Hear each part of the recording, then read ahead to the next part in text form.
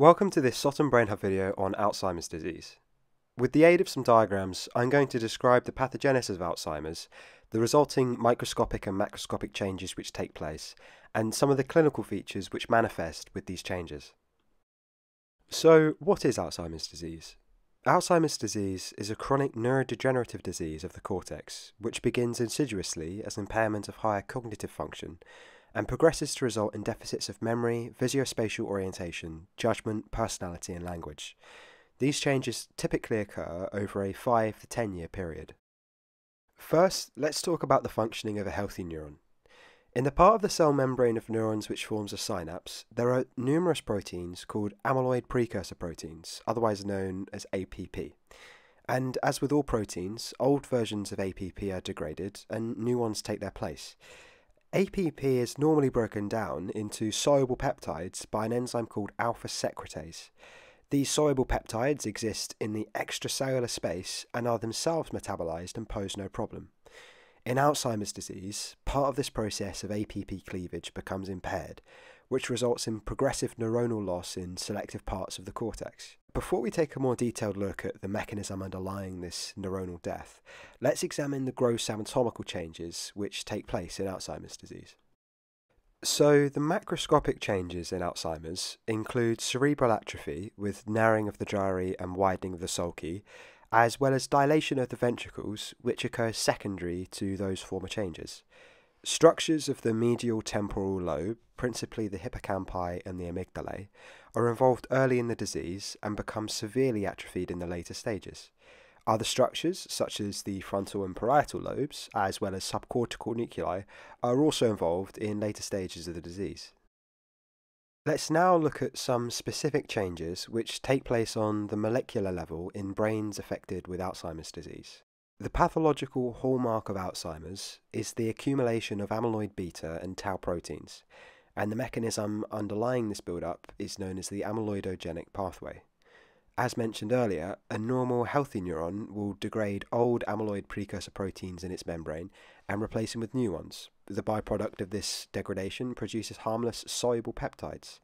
However, in Alzheimer's disease, a different enzyme called beta secretase cleaves APP into an insoluble peptide known as amyloid beta. Individual amyloid beta peptides aggregate together to form two larger toxic molecules known as amyloid beta oligomers and amyloid beta plaques. The oligomers cause neuronal apoptosis by increasing the neuron's permeability to calcium, and the plaques disrupt neuronal signaling by accumulating in the extracellular space. Plaques can also accumulate on cerebral blood vessels in a process known as cerebral amyloid angiopathy, which increases the likelihood of small cerebral hemorrhages.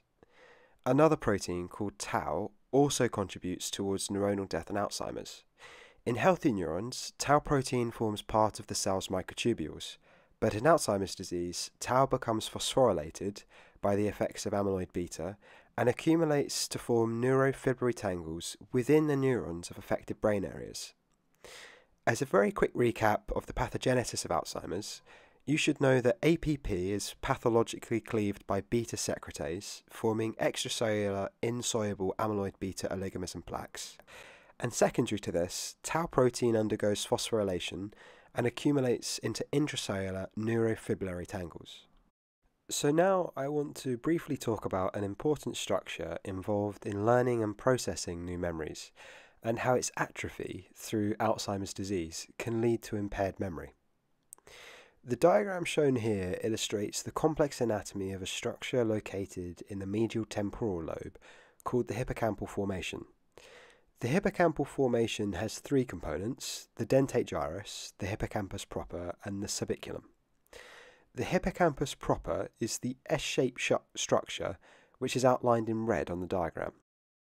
Long-term potentiation is thought to be a very important mechanism by which memories are formed. A high-frequency activity at synapses within the hippocampal formation results in a long-lasting increase in synaptic strength between those neurons involved in the synapses. In other words, lots of firing of postsynaptic neurons, caused by stimulation by presynaptic neurons, increases the efficiency of synaptic transmission of future impulses. Through the selective loss of neurons of the hippocampal formation, as is the case in Alzheimer's disease, one of the classical clinical features of Alzheimer's, impaired episodic memory, is manifested. Let us now go over some of the important clinical features of Alzheimer's. The clinical features of Alzheimer's are cumulative and temporal, which means more severe symptomatology occurs as cortical atrophy progresses over time. The symptoms can be divided with respect to the stage of the disease, but for simplicity, I shall describe the symptoms in general. Impaired episodic memory affects the patient's ability to learn, retain, and process new information. This impairment is progressive and only worsens with time. In contrast, patients' distant memory is often preserved until the late stages of disease. Language tends to become diminished with time, specifically with respect to word finding. However, personality tends to remain unaffected. Other common clinical features of Alzheimer's include apraxia, which is the reduced ability to carry out skilled motor activity, agnosia, the failure to recognize objects, people, and places, and impaired executive function, for example, impairment of organizing and planning. Some late features of Alzheimer's include extreme apathy, myoclonus, which may be accompanied by seizures, and dysphagia, which predisposes to complications such as pneumonia, which is itself often a terminal event. Alzheimer's disease can be classified into familial and sporadic forms. Familial Alzheimer's is associated with mutations in amyloid precursor protein, presenilin 1 and presenilin 2, and it is always an early onset disease, starting between 30 to 40 years of age. Familial Alzheimer's comprises just 5 to 10% of all cases. Now, sporadic Alzheimer's is far more common, comprising the remaining 90 to 95% of cases, and it is the result of interactions between genes and environment. Homozygous expression of apolipoprotein E epsilon 4, which is an allele, is associated with an increased likelihood of developing sporadic Alzheimer's. The vast majority of sporadic Alzheimer's disease occurs in those over the age of 65. The single greatest risk factor for developing sporadic Alzheimer's is increasing age.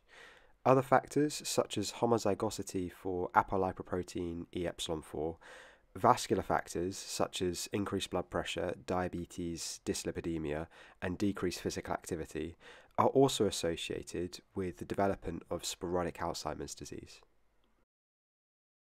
In summary, Alzheimer's disease can be classified as familial or sporadic.